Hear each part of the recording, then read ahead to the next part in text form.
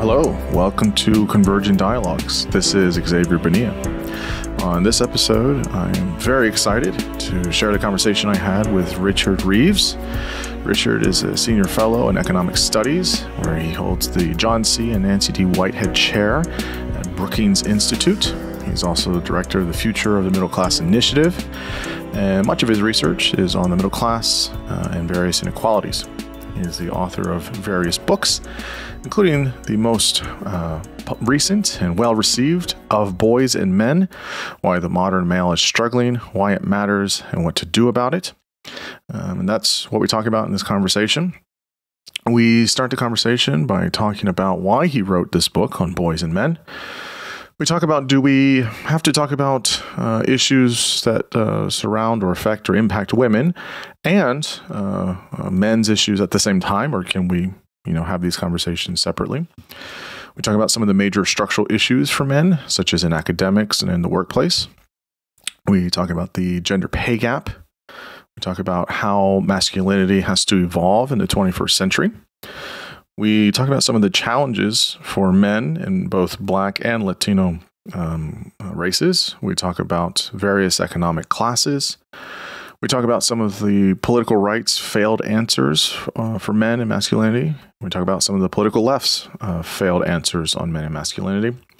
And we end the conversation by talking about some of his solutions, such as HEAL, which is sort of analogous to STEM. This was a conversation I was very much looking forward to. Richard's been making the rounds on various appearances, and so he's been well sought after, and obviously he does great work on many topics. And, reading his book, and I've talked about it on the podcast and other places, there's many issues out there, and we have to talk honestly about what those issues are. And yes, we have to talk about some of the issues that specifically or maybe dramatically impact boys and men. We talk about it in the conversation, and I really feel strongly about this. If there's a void, if people stop talking to a certain group of people, whomever they may be, well, that void's going to get filled. And it's going to get filled sometimes with some pretty horrible things, or from bad faith actors or bad incentives. And I think we see that in a lot of ways. And I think we definitely see that with boys and men. And obviously there's no one size fits all here. There's no one answer for everything. But we do have to, much as we talk about many of the issues for women and for young women, we have to talk about issues that impact young men and men in general. And I think both are important for sure. And, his book is very, very balanced. It's very, very fair. It's very honest. It's very, trying to find the pragmatic solutions to many of the things that impact boys and men. And we need more voices like Richard. And so now I bring you Richard Reeves.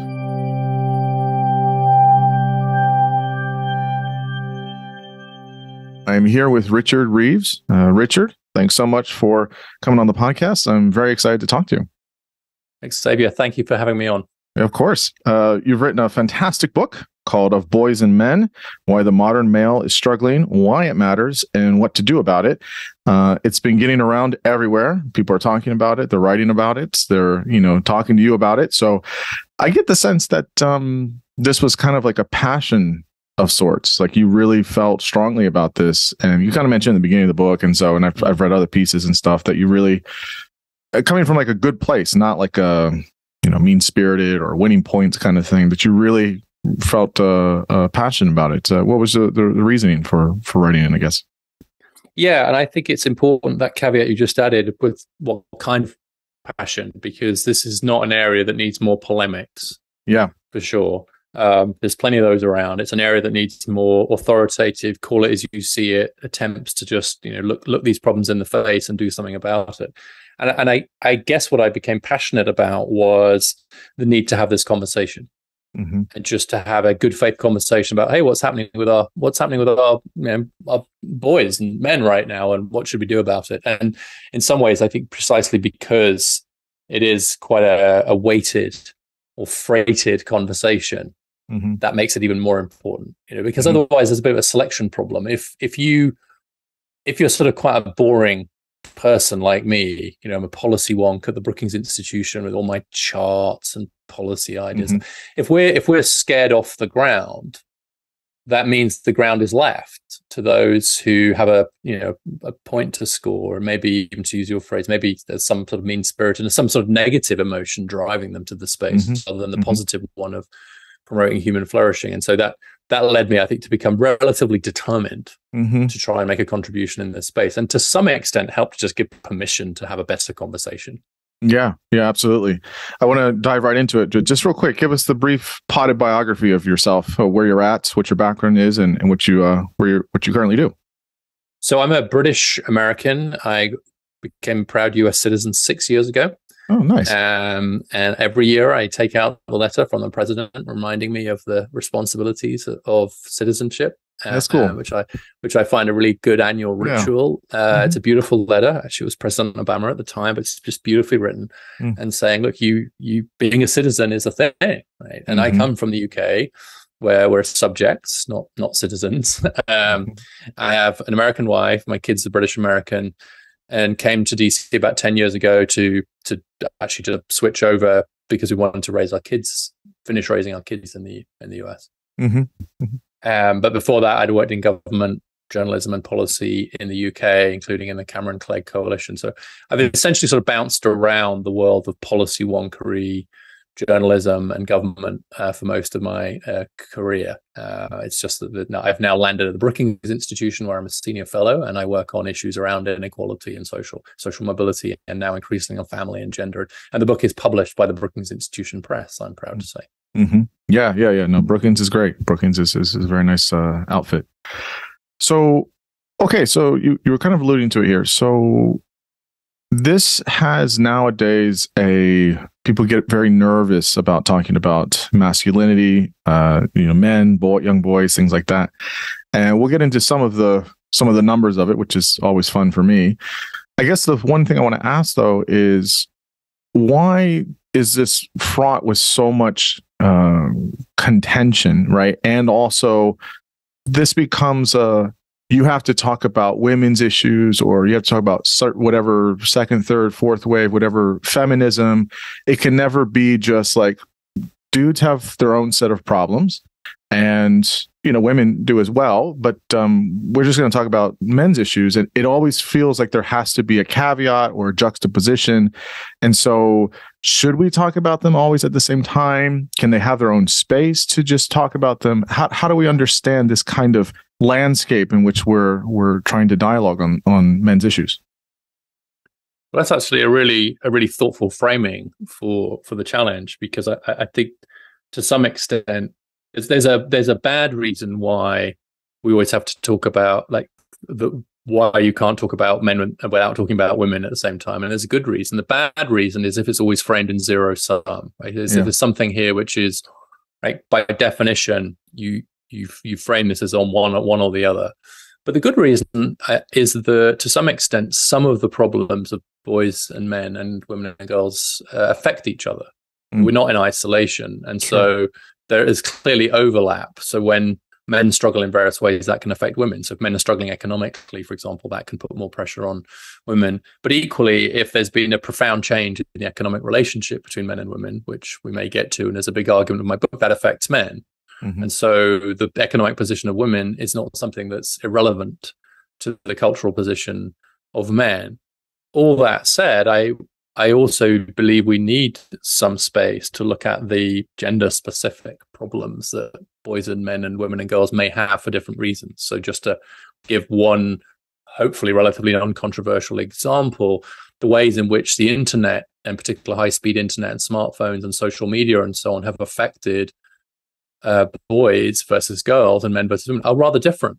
They've had quite different effects. And I think understanding that is very important to then thinking about what, if anything, we do about them. And there's just a new study out relatively recently showing the mental health effects of social media use just almost exclusively for girls rather than boys. That doesn't mean boys don't have their own, boys and men have their own issues with the internet, but they are different. So I think the ability to think differently about some of the problems is necessary if we're going to look at solutions. Yeah, absolutely. I very much agree with that. You mentioned in the book a whole host of issues, major issues with men today. There was other ones that I also could have added to the list too. Some of them here are the gender gap in college degrees awarded, inequalities of race and class, structural issues, ineffectiveness of social policy interventions, stalemate on sex and gender, lack of practical solutions. I would also add there's many physical things as well. Some boys and men are more prone to certain heart issues and more prone to neurodevelopmental issues. There's all these physical and mental health aspects as well.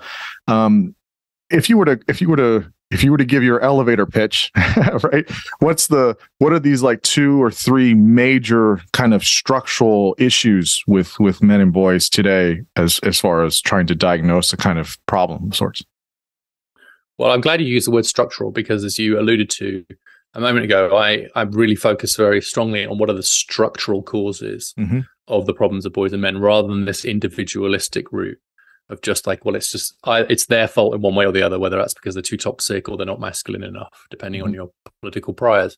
But I think in the education system, it seems pretty clear to me now that there are structural disadvantages facing boys and men. Of course, everything we're about to talk about will be on average. Right. Some of the distributions overlap, although some overlap more than others. And so in higher education now, there's a bigger gender gap than there was in 1972 when Title IX was passed to promote girls and women in education. So the sort of data point there is that in 72, men were 13 percentage points more likely to get a 4-year college degree. Today, women are 15 percentage points more likely to get a 4-year college degree. So it's not just the gap's been closed, a bigger gap, the gap has actually opened up, and it's slightly bigger now than on the other side. And there are other big gaps in education that precede that, of course, but that's a good expression of the huge gap in education, I think, because the education system doesn't suit boys and men on average as well as girls and women. In the economy, there's really been a pretty dramatic shock, especially in the US, to working class men. The fact that most American men earn less today than than most American men did in 1979 is pretty striking. The fact there's actually been wage stagnation for the majority of that bit of the male population is quite extraordinary. And the US is a bit of an outlier there. Male wages have been sluggish pretty much everywhere, but flatlining or backwards. So that's a huge change. Of course, at the top, both men and women have seen rises because we've seen growing economic inequality. And then there's been just these profound changes in the family, which don't necessarily imply problems for men, but in practice have done so because we haven't updated our models of the family and of fatherhood to meet the modern world. So when 40% of kids are now born outside marriage in the US, most kids to non-college educated Americans, 40% of households have a primary female breadwinner, and 40% of women earn more than the median man, whereas in 79 it was 13%. So that tells us that the wage distributions have really caught up. And so there's been this very welcome, profound change in the economic positions of women relative to men, which was the central goal of the post-war women's movement. And it has been spectacularly achieved, not completely, but right. the trends in, it's an amazing achievement. But it has then meant that the questions of what does it mean to be a man and to be a father are being asked with an urgency that they have never been before. Yeah, that's absolutely right. I definitely want to come to that bit of it. Let's just hover on academics and workplace for a minute. So one of the things you mentioned as problematic in the work in academia, and then it's one of your solutions, which we can kind of, or one of your potential solutions, I should say, is this fact of, because as you were saying that, so many girls are graduating more from high school than boys. 57% of bachelors are awarded to women, and it's decreasing for men. There's all of these different components at the, primary and secondary. And then if you get into obviously college and graduate school, just kind of across the board, there, as you were alluding to, this wasn't the case for women 50 years ago. It wasn't the case 30 years ago, even 20 years ago. I mean, there's been progressively moving in the right direction. And one of the things that was wanted is equality, that men and women could, go and get an education and get a degree and all these things. And now it seems that it's slightly shifted in some ways, where now women are outpacing men in academia on pretty much all levels. And I don't think that it's obviously wrong that women are doing so well in education. That's a fantastic thing. That's a wonderful thing. We want that. but it does seem to say, well, what's happening academically here with why boys aren't, or men aren't able to, maintain or kind of keep pace here. What do we think is some of the challenges there that are contributing to that? Yeah. So what's happened is that the taking off of the brakes on women's educational opportunities and aspirations, or if you prefer, the ceiling that was previously put on girls and women, by removing that, what we've just exposed is that they are actually naturally somewhat better in the current education system. So we've exposed, it took getting rid of these sexist ceilings to expose the natural advantages that girls and women have in education. So we've talked about college, but if you look at the highest GPA scorers are 2/3 girls now. The lowest GPA scorers in high school, I'm talking about, are boys. In the typical US school district now, the girls are almost a grade level ahead in English between grades 4 and 8, and they've caught up in math. In poorer school districts, they're ahead in both. And pretty much, you really struggle now to find anywhere in the education system where boys or men are ahead. You can do it, so you can just sort of but in advanced math, advanced math AP or something, so you can there's still a 52%, whatever it is.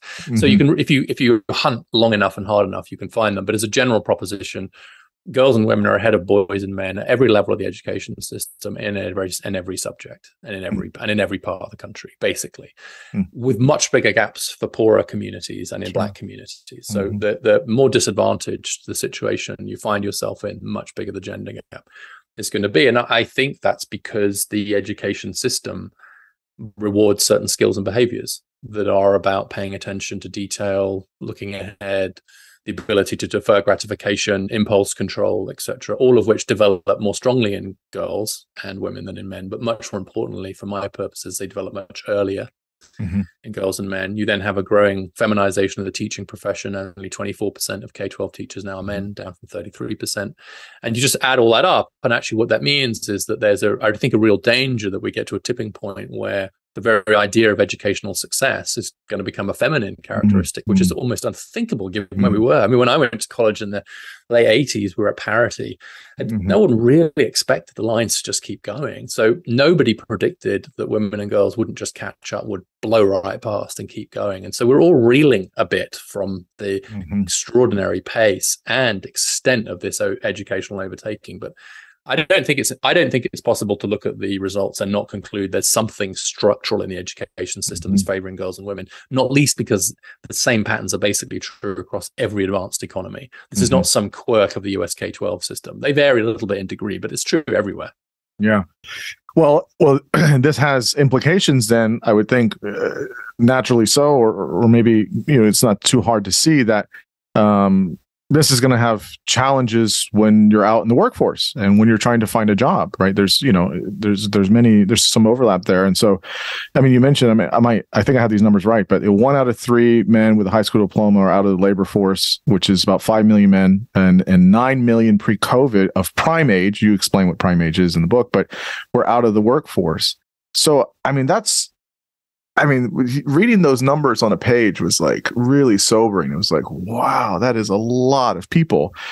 And then the picture for women is different. Women, make up, 24% now of senior executives, gainfully employed in many positions. We can talk about the gender pay gap in a minute, but just kind of structurally here, big picture, you're seeing this also in the workforce in different categories. No, it's not just in, white collar jobs. I think it's maybe in blue collar jobs too. It's in a lot of different domains. No, it's you're seeing this in a pervasive way. Yes, although really only mostly in one direction. So we're seeing this gender desegregation of the labor market with women entering professions that were previously very male, and with incredible speed, especially higher status jobs, as I think you've just referred to. So areas like medicine, yeah. I mean, they're great examples because they used to be very male, and now they're 50-50.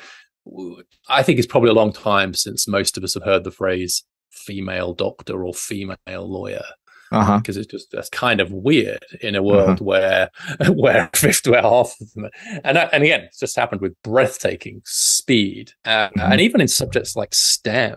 I mean, just tripled the number of women up to about 28% of STEM jobs and done by women. Still an underrepresentation in areas like engineering and tech, but wow, even there, the numbers have gone up hugely. And the most important thing is directionally the trends are going in the right direction. And so there's a problem here, which is if you only look at the very, very top, let's say you look at Fortune 500 companies and you look at CEOs, right? So you look at the apex of the apex, it's still, I think it's 45 of the CEOs of Fortune 500 companies are women, something like that. I think when I checked it, it's like 44, something like that. And so, okay, so there's still, well, that's a long way from parity, but it's also 45 more than we had 20 years ago, 30 years ago when there were none. And so even in those areas at the apex, you're seeing representation that may not be at parity yet, but it's still just a different world to the one we saw before. And one final example, which is not in the book, but it's top of mind for me now because of UK politics. Just obviously had our third female prime minister in the UK. She was a complete disaster, but the fact that she was a woman didn't really matter. She was just like a disaster. And actually, if you look at British members of parliament now, a third of them are women. And it was 5% when Thatcher became prime minister. So just like you've gone from a world where like Thatcher was one in 20 members of parliament women, and now it's a third, which again is not 50%, but a third is like. So across a whole range of domains, we've seen just extraordinary progress for women. But as we alluded to, in many areas, just men stalling or falling. Yeah. So tell us about the gender pay gap. So people get really, really upset about this. So there's the much cited numbers, which I think are probably not the whole story, but what is it, 80 cents to the dollar for women to men or whatever it is. And then if you're black, or if you're a black woman or a Latin woman, it's like 60 cents and then 55 cents or something like that. I mean, it's just this wide gap.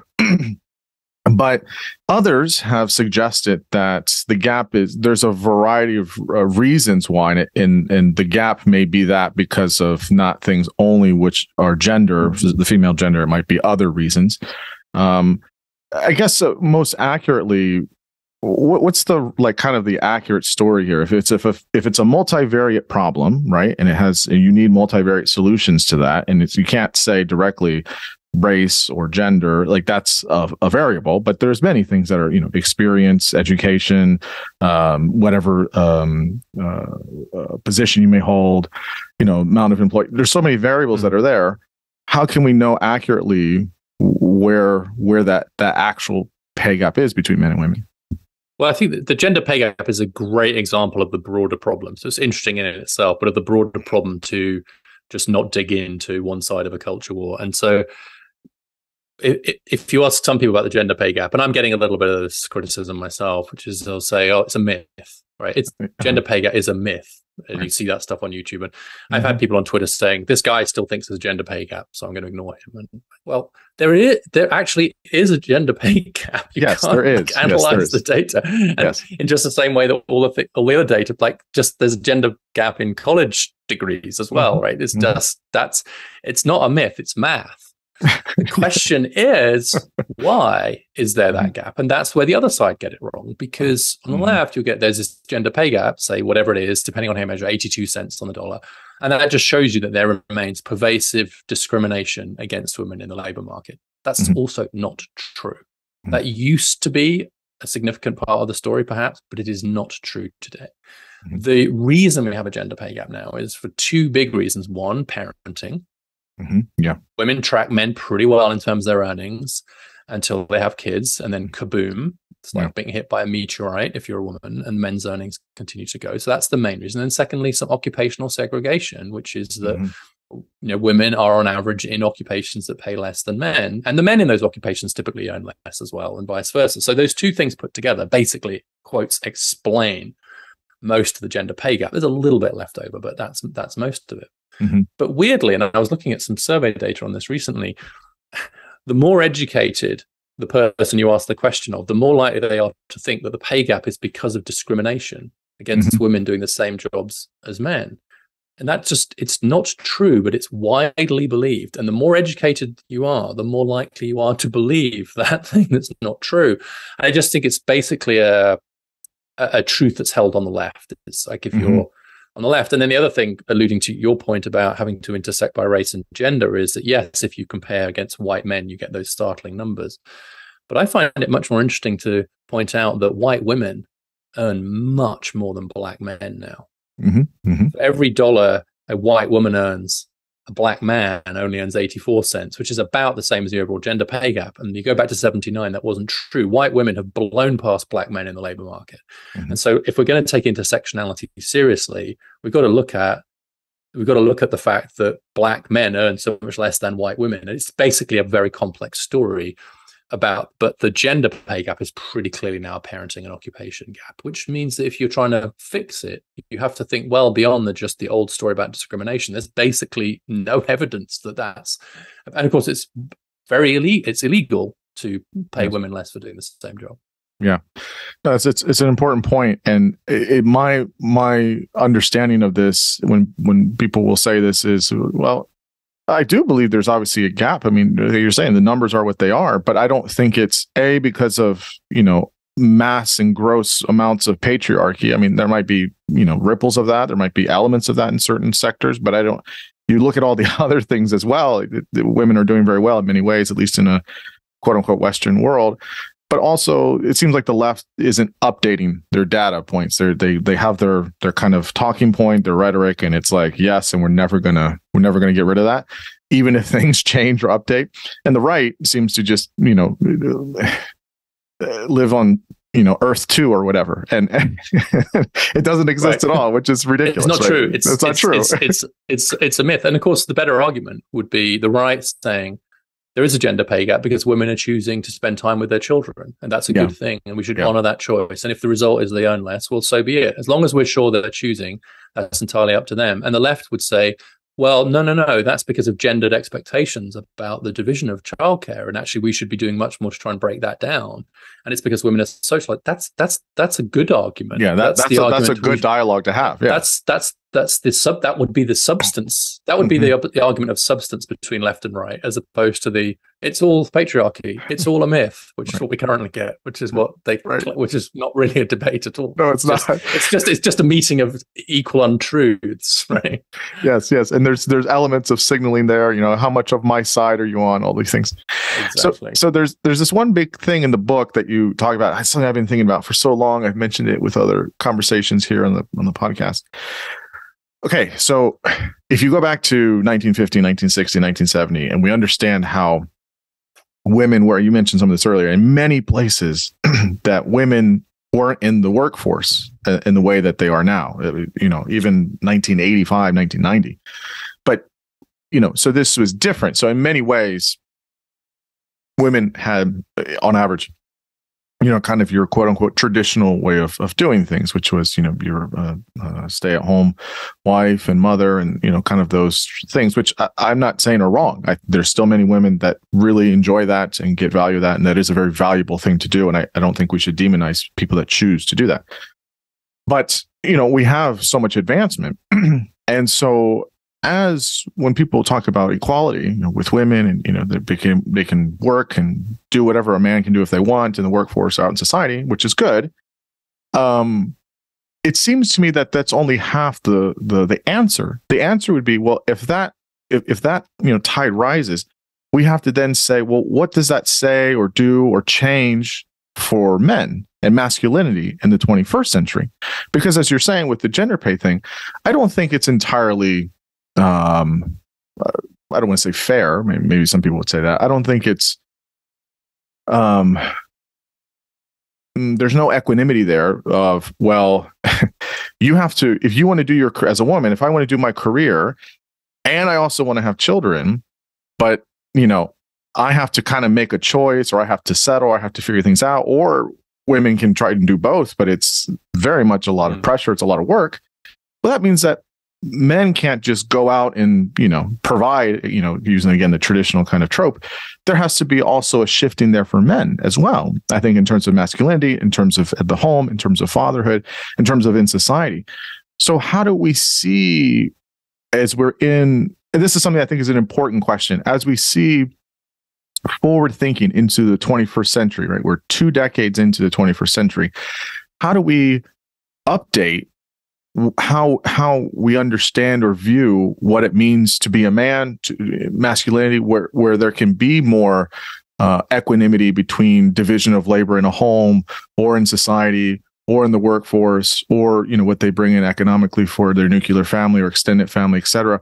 How do we see that, or how do you think we can have that conversation of what that looks like to evolve and change for men? Well, that's the $1 million question.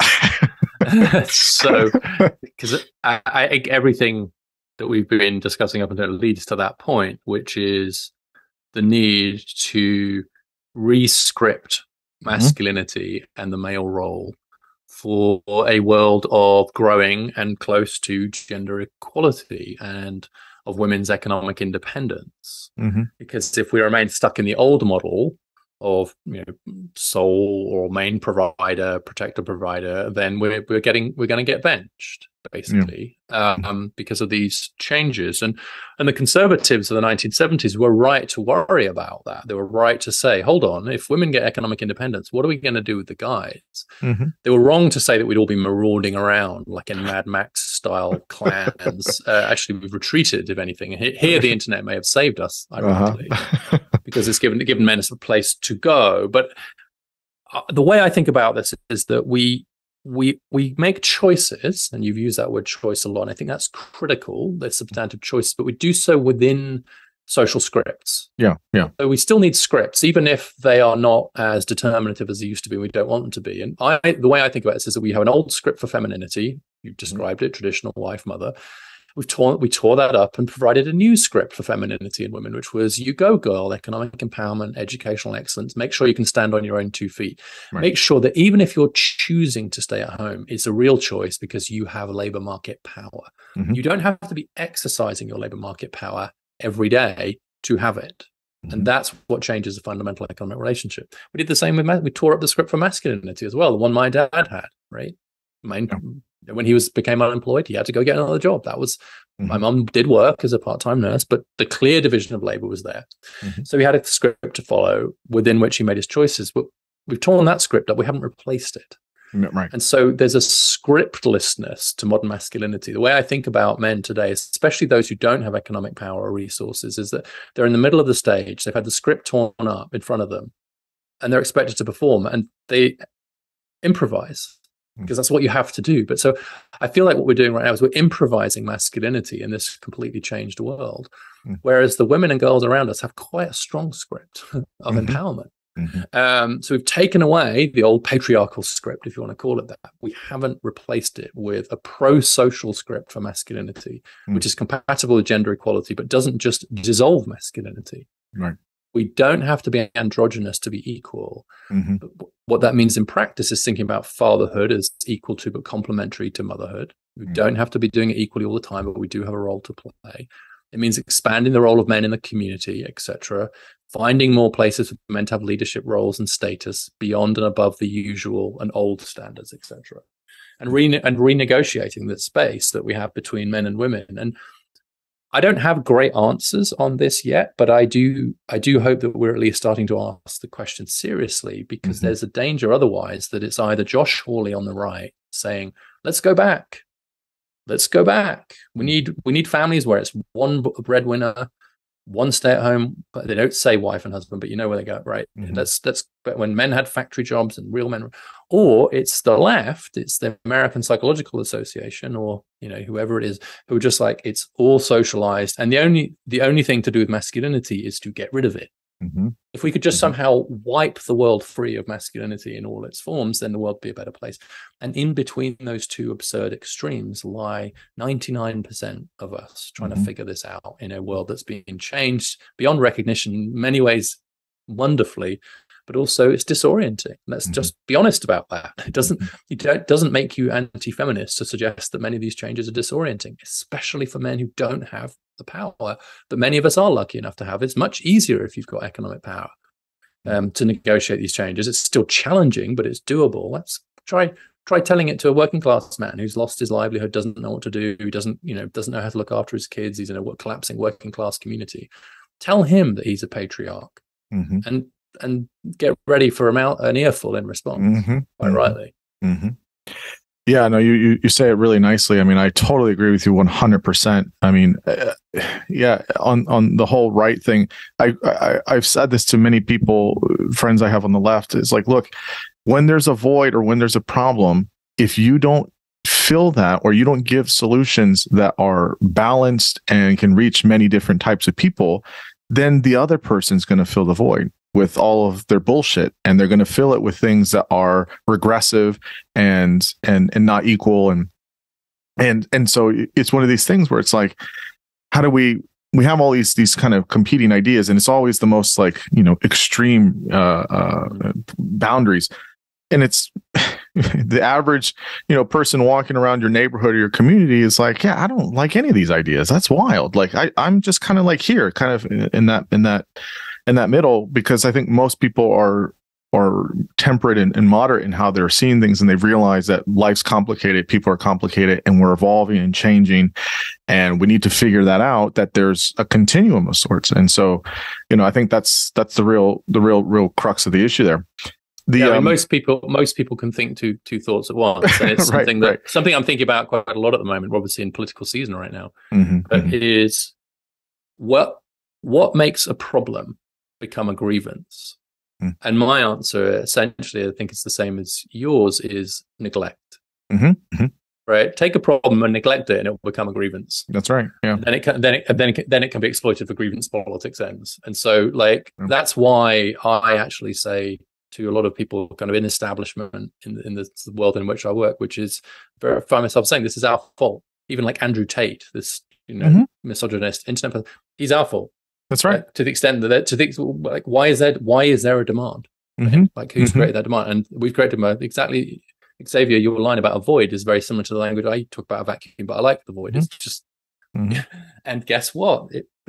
It's going to get filled. Nature abhors a vacuum. That's right. It's going to get filled, and then it's going to get incentivized, and it's going to get monetized, and it's going to get tribalized, and that's where we're at. I mean, that's the reality of this, and that becomes problematic, because that is like a poison on either side of this that corrodes the very fundamental structures of our institutions in many things in the United States and in other countries as well. And that's we can't let that happen. I mean, it's like, again, this is kind of political season, so I'm thinking about this, and there's all these clips of Obama going around and doing the thing he does the best, one of the things he does best.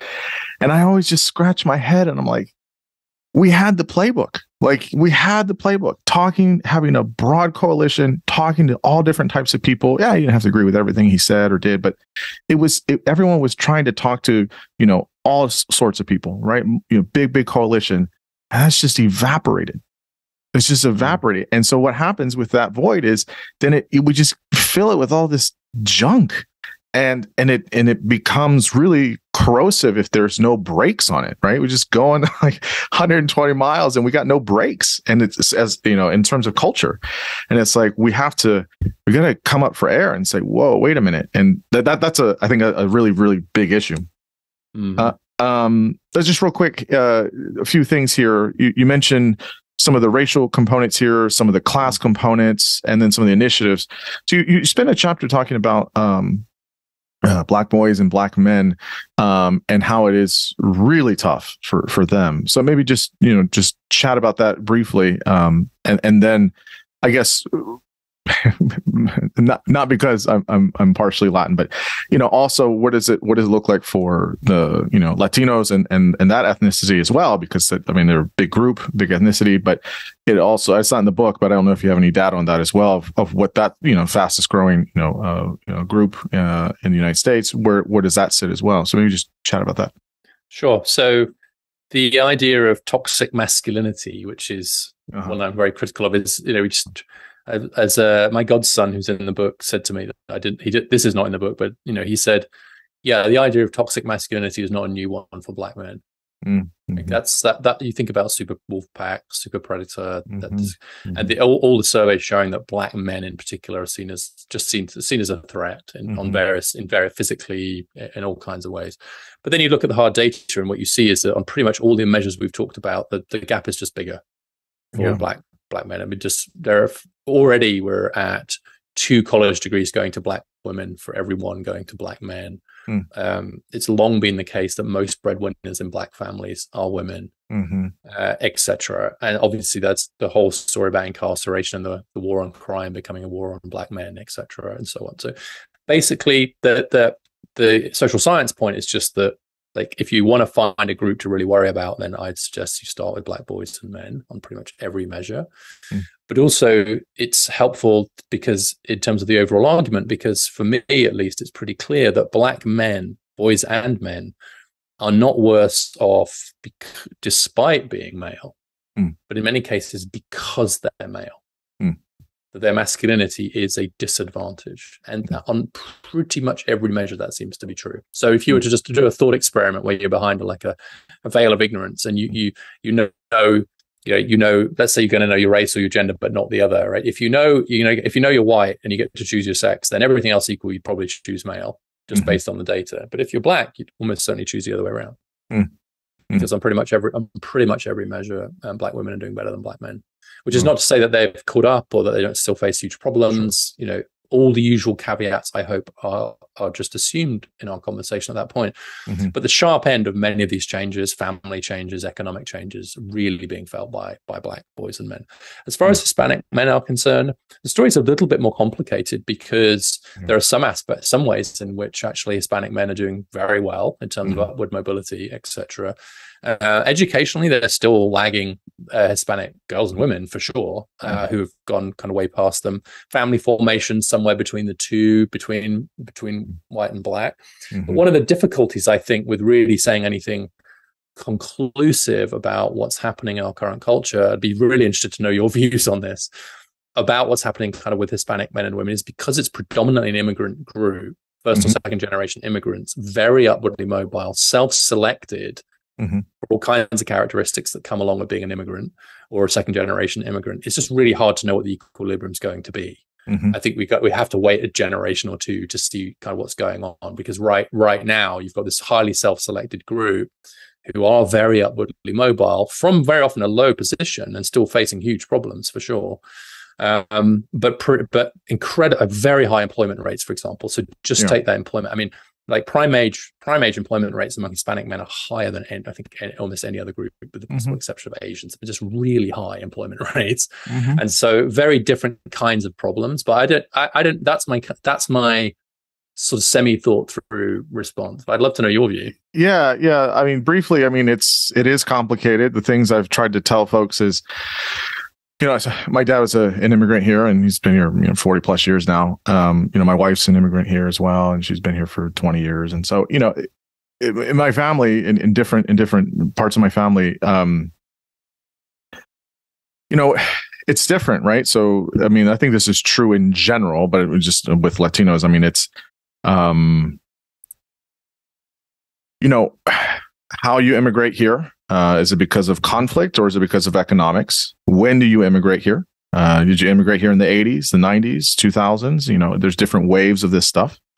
And then where do you land? Do you land in a city? Do you land in, out west? Do you land in, so it's, Latinos in Miami are different than Latinos in West Texas and Nevada and Arizona, and Latinos in LA and right here in DC. And so it's very different. And what's interesting is that, different immigration waves from different countries. I mean, each country, each region of sorts is wildly different. I mean, there's all these sub kind of cultural things. So South America is demonstrably different than Mexico or the Caribbean and from Central America, et cetera. So there's that whole thing. And then there's also this aspect of, you have first, second generation, third generation now of Latinos, and that's a whole other thing. And there's this interesting piece of where, in my view, how I've written about this a little bit, I've talked about this plenty here, is my idea is that you have to conceptualize kind of what you're saying about the very strong work ethic, very high employment rates. That's kind of just like drilled into Latinos, since you're a young kid, typically. Which is, you have to conceptualize, I think, Latinos, if you want to find a kind of not a panacea, but some type of undercurrent of this, which is wherever they're living geographically, that's where they're going to adapt. And so in many ways, there is so many things about Latinos. For the most part, I think there's obviously exceptions in different pockets here, but I think in general, with white working class people here in the U.S., they're very analogous in terms of their values, in terms of hard work, in terms of a slight bent towards conservatism. I think in general, some of the religious kinds of stuff. There's a lot of overlap. And when you throw Latinos in the mix in a particular geographic region where there's also black or white working class folks, that's the class thing becomes the connective tissue there, and that I think is maybe an element of that. I'm not a sociologist, but I would say some of this is because class is the predominant or is the most proximate issue in most of Latin America. And so most Latin American countries, it is class that it is most arresting for Latinos. So coming here is always for betterment, economic, opportunities or opportunities in general, better life, etc. So that's always going to drive things. And again, on average. And so this gets a little different when you get second, third generation, but even still, that's a kind of ethos of Latinos in general. So it's not surprising that Latinos are a complicated bunch, just because it's 23 plus countries and it's just different places and different waves and all that. But I think if you look at where they're landing geographically and how they're adapting with their environment, you can actually learn a little bit more, I think, about Latinos than based on their kind of where they're residing in their kind of geographical pockets than anything else, any other. Well, it's variation again, among, it's true of Asian Americans too, but the difference between like Venezuelan Americans and Cuban Americans and Mexican Americans is, and even like within Mexico, which part of Mexico you're from. Oh yeah. But I think you've hit on something really interesting here, which is maybe only tangentially related to this conversation about masculinity, but I think it is related to it, which is that you've made a claim that there's actually that class consciousness, sense of kind of economics is really the dominant theme. But then in the US, there's an attempt to slot Latinos into a race-based categorization and classification. Yeah, well, we see a class-based one. We see what happens with that at the ballot box. It doesn't work. No, but there's a deep. So there's lots of tropes about that, which is they're socially conservative, they've got blah blah blah, they like Trump because he's masculine. But actually you're speaking to something much deeper here, which is actually stop defining us by race ethnicity, or rather don't stop, but actually stop weighting that so heavily versus our class position. And actually just kind of where we are economic. And if you do that, then some of the recent political trends make a whole lot more sense than the whole people of color stuff that the left got wedded to. Absolutely. I can ask anybody in my family from different, a family from all over Latin America. I can ask any one of them whenever they came here, whatever, my dad will say always best. He'll say, I'm voting for the guy that's gonna, keep jobs going for me and get a steady paycheck. That's my political position. That's it. Yeah. I don't care about any other stuff's important. It's fine. It's it's important, but that's what it's always or I should say mostly economic or class, and because as you're saying, right, Latinos in general are going to work. They're going to work hard, and they're going to usually try and work as best they can. So if they're putting a lot of effort there and they're not getting something back in terms economically, that's where this brings me to some of the politics of this is so frustrating, because like the infrastructure bill, for example, was a massive job creator for working class men. 70% of the jobs will go to men, disproportionately Latino men. The only reason we know that is because a women's group did an analysis of the infrastructure bill to show how women were going to miss out on this historic investment, because it's 70% men. But it seems to me you could imagine a world where the Biden administration, rather than this, who have said nothing about the fact that it's going to help working class men, rather than that being an embarrassing bug, of the infrastructure bill? How about it being a feature? That's a feature. How about it being? How about saying, look, college loan forgiveness is going to help two-thirds of the debt is held by women, college loan debt, and there's a whole bunch of other things we're going to do for women. And obviously, they've got a whole thing about Roe right now, so they can say lots of stuff about women. Sure, but then say, by the way, this infrastructure bill, who will it help most? Working class men. Mm-hmm. And especially Latino working class men. I don't see why they wouldn't say that, but of course they haven't said that because they are stuck in zero-sum thinking. They're worried what the women's groups will say. Meanwhile, we see this flight of working class Latinos, especially men, to the Republicans. And I like, at least take credit for the stuff you are doing, guys. Right. It's exactly that's exactly the problem. Yeah, especially when such a still a large part of the voting bloc in the United States is, white working class folks or just working class folks in general. That's still a big part of the voting bloc. So it kind of just seems like you're throwing away free political points if you're not talking to them and their needs. You're leaving votes on the you're leaving votes on the table. That's right. And they think, and I don't think it would scare away white college educated women. I think they can think two thoughts at once. I think they'd be okay with that.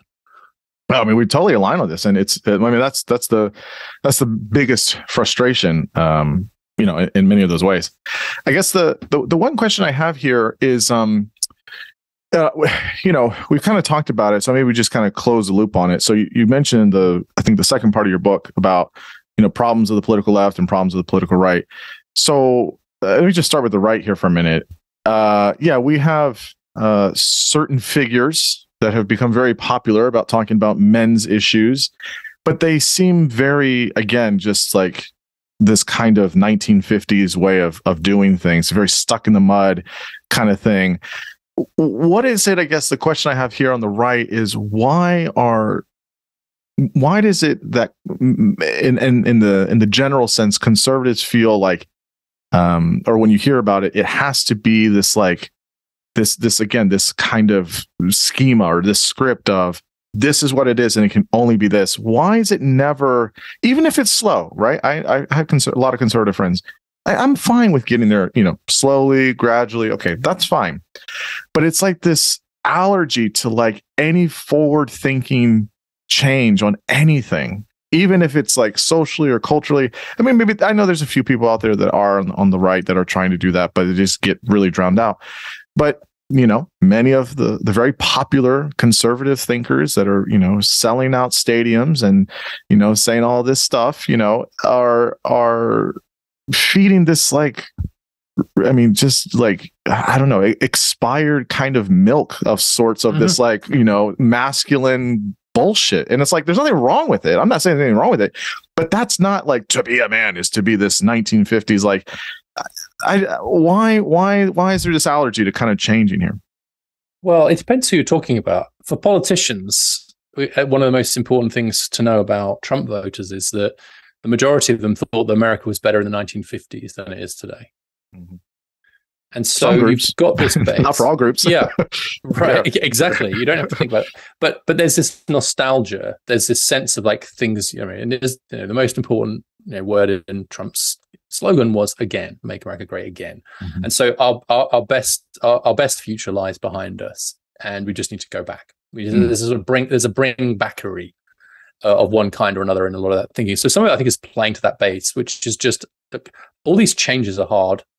Look, can we just go back to the way things were? Mm-hmm. If you're in a period of change, whether it's in your personal life or social life, or just for a whole society, change is hard. Even when it's driven by good forces, it's hard. And so, can't we go back to the way it was? Because it used to be so much easier then. It's childlike in a way, but I understand it as an emotional thing. So they're playing to that base. I think that for some of the intellectuals, it is just this sense. I mean, here we think people like Jordan Peterson are a very good example. I think I treat him respectfully as a big, massive listening ear out there. And I do think that he is just conservative in the sense that he thinks the modern left has gone too far and too fast. I think he's a more thoughtful conservative in some ways, which is just like, how can we adapt to this change? I think that's the proper kind of conservatism, which would be to say, here are some changes. Some of them are good, some of them not so good. But here's this big change in the role of women that has all kinds of consequences. How, as conservatives, can we think about traditional institutions like the family, like fatherhood, employment in this new world, and how can we help to adapt? Some of that is about slowing some of the change, but mostly it's about helping people to change. But it requires, I think, an acknowledgement that these changes have happened. They're not going to change, and that they are in many ways good. And so we're in an adaptation period. But what we have is a sort of bring back nostalgia thing. So I do think it's back to this, just exploiting that sense of disequilibrium and grievance to just, I call it magic wandism. I mean, Josh Hawley is someone I've already mentioned, but he has his own book. Well, he's got a book out on it. Yeah, it's coming out next year, Manhood. And when it actually comes to it, what are his solutions? Bring back manufacturing. Well, okay, good luck with that. I mean, that's really hard to do. Right. And have a tax break for marriage in the federal tax code, which won't work. And so you're like, first of all, clearly those are just, all that is just sort of, it's all he's trying to create is an atmosphere around the way things used to be, and this vague magic wandism that he can somehow miraculously bring it back, when of course he can't. Whereas a more responsible conservative would be to say there are differences between men and women. All this, biology doesn't matter bullshit on the left is wrong.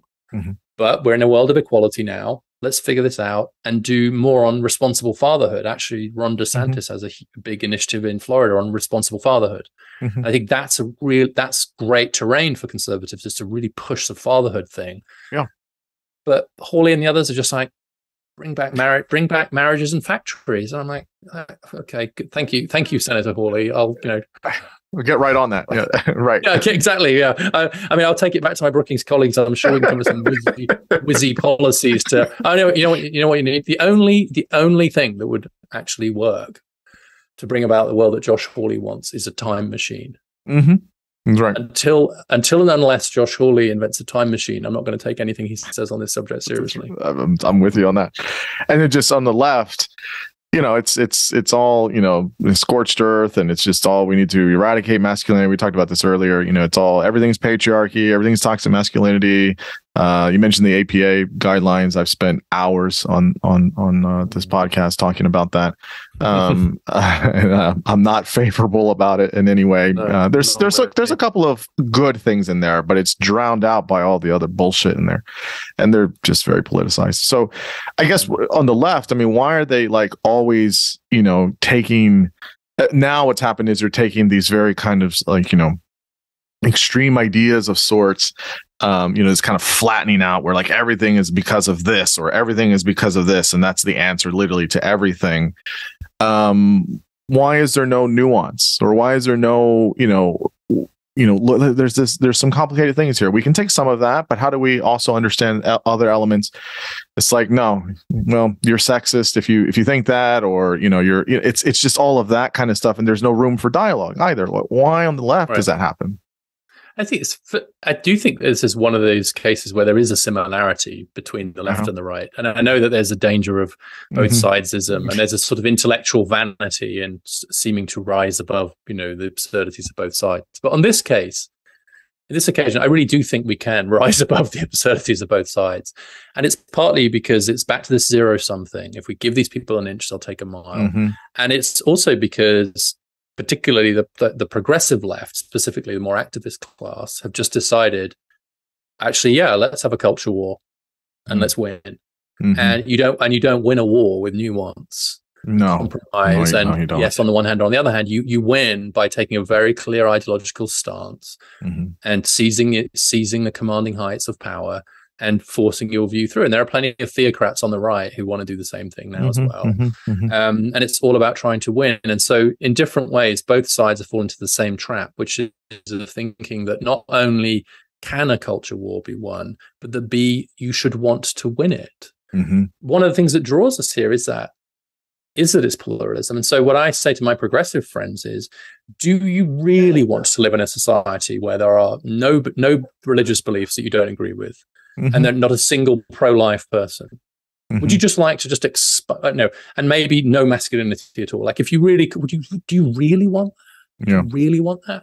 And if the answer is yes, I just can't talk to them anymore, because what we actually want is pluralism and diversity and complex, and because the world is complex, and we learn from each other. And that's, I'm John Stuart Mill's biographer, and so I have to believe this anyway.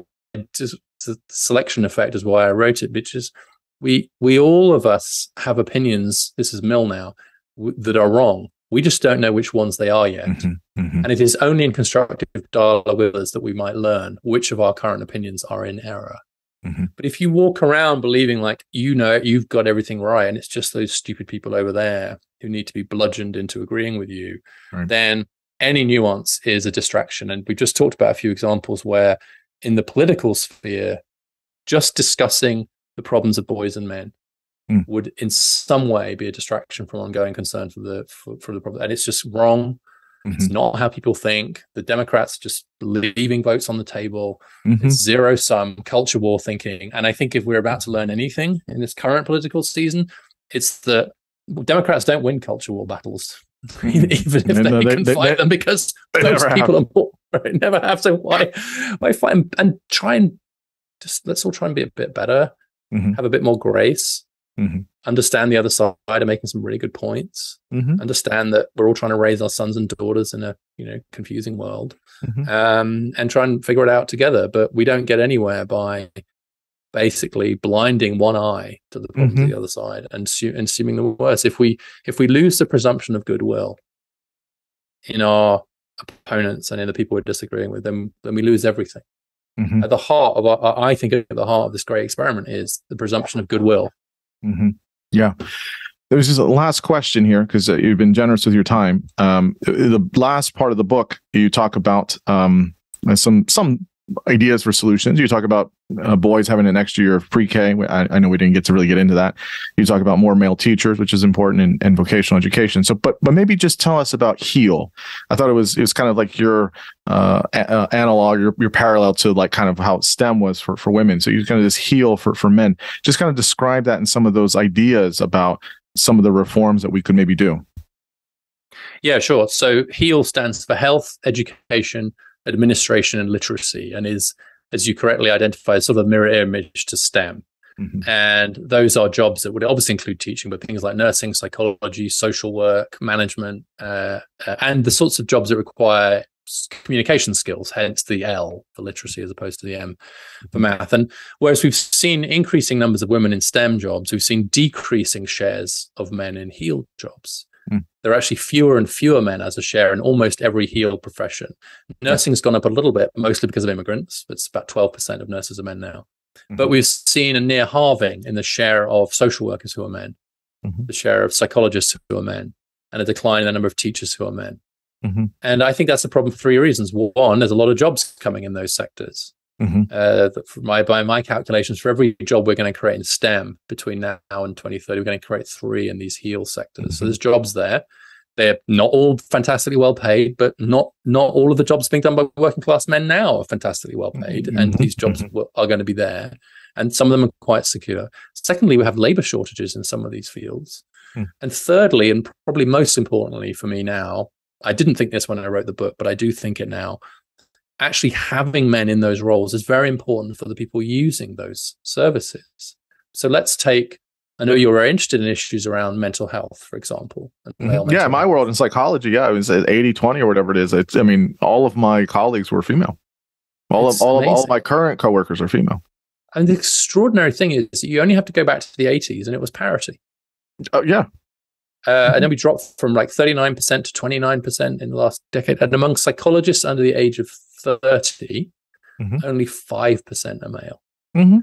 And so this is an extraordinary feminization of a profession that used to be for both. But I have to tell you, as someone who's been in therapy myself, and the issues I was dealing with, I wanted a male therapist. Sure. My kids in various ways having a therapist, in many cases did much better with a male therapist, female therapist. The idea that that's just going to become impossible is just a huge problem for the users of those services as well. So for all those reasons, for good economic reasons and for labor market reasons, but I think also just for human flourishing reasons, not to have men as social workers, teachers, carers, nurses, etc., for the people who are in hospitals and schools and needing help. I honestly think it's scandalous that no one's paying attention to the growing feminization of those professions, and there's so much attention on getting more women into STEM jobs and all the male professions. Great, no attention is being paid to the fact that we have fewer and fewer men in those critical professions. And so I have a whole chapter on that. I think we need male-only scholarships to get some men into some of those, just as we do for women. We need subsidies for employers taking men. We have to diversify the workforces of those kinds of professions. It's a huge opportunity, but it's also a huge need that as a society we're hugely finding. And I think it brings us back to where we were a moment ago around new scripts for masculinity, right? We don't have to stop being men to be nurses and social workers and psychologists and so on too. We might do it slightly differently to the average woman on average, right? We're not asking you, you don't have to check your masculinity at the door, right, in order to enter those professions. And right now, too many people on the left think you do, and no one on the right even cares about them. And so as you can tell from this answer, it's an area I really want to do more work in. There's of course. Really, I am shocked by the trends, and I'm shocked by the lack of shock discussion in society. That's right. Because I'm like, wait, what? Really? Yes. You're not gonna be able to get a male therapist soon. It's very, very difficult. I will always be employable. Because like I'm okay, I'm good at my job. I feel confident in that, but I've been doing it for a while. But just for the simple fact that I'm a dude, it's like, there's nobody else. Like if someone calls and says I want a male therapist, it's like you got one choice, and you better like me, or if you don't, you're gonna have to wait a while. I mean, that's just kind of, many times at many private practices and outpatient medical placements, and even inpatient hospitals, like there's just not a lot of that. And so it is a kind of a endangered in some ways, if you think about it in terms of like extinction. We've spent so much political capital, so much money on getting more women into STEM. And I strongly agree with many of those initiatives, but we're still doing it. And we need equal and equivalent efforts to get more men into HEAL. I agree. And we have to start. Given the trends, if we don't start soon, because you get to a tipping point in occupational segregation. I think that's important to note, is that once you get to a point where, and it looks to me like the magic number's around 30%, once a profession becomes more than about 70% of one sex or gender, same as colleges, by the way, or any kind of institution, if you like being one of the 30%, that's okay. Right. But you're now you're now one of the 20%, 15%, 10%. Yeah. And so it starts to feel weird. And my own son, who works in early years education, where there are 3% male, half as many as there are women flying military jets as a share of the profession, like he gets all kinds of difficulty because he's a guy working in early years childcare. It's so transgressive that it raises all these questions. Whereas if you got to a point where 30% of primary school teachers, 40% of primary were male, 35% of psychologists were male, it wouldn't be weird. You wouldn't have to face difficult questions. And most importantly, it would be easier to attract more boys and men into those professions because they would see a lot of guys doing it. Like someone who sees you and you're very obviously male. Yes, the last time I checked, yes. and you don't appear to be trying to hide it or embarrassed about it or anything. Right? So you're unapologetically male, and you're a mental health professional, and you're having this dialogue, and so you're modeling, and in a way that makes I can imagine boys like seeing you, listening to you, seeing you, and going, "Great, oh yeah, he's a dude." And what do you do again? You have to normalize those professions for men in the same way we had to normalize professions like engineering and law and politics for women. Yeah, but we've barely begun on that task. Yeah, no, I totally agree. Well, the book is called Of Boys and Men: Why the Modern Male is Struggling, Why It Matters, and What to Do About It. I can't recommend it highly enough. It is so good. It's fantastic. I think it's out everywhere, right? As you said, it's through Brookings. It's out everywhere now. Yeah. Yeah, it's out through the press, but it's available in all formats, including the audiobook read by myself. Oh, very nice. Having passed the audition to play myself, I read the book. So if you prefer to listen, you can do that. Kindle, etc. Yeah, available in all good bookstores and the usual places. And where can people find you or get at you and reach you? So I'm Richard V. Reeves, and so if you just put a V between Richard and Reeves, you'll find me on Twitter. You'll find me on most social media platforms. That's my URL for my website, and I have a new Substack which is called of Boys and Men, which is Very building nice on some of the themes we talked about today, Xavier. So I really want to thank you for having me on. No, thank you. It's been such an honor and delight. I really enjoyed the conversation. So thank you so much. Thank you.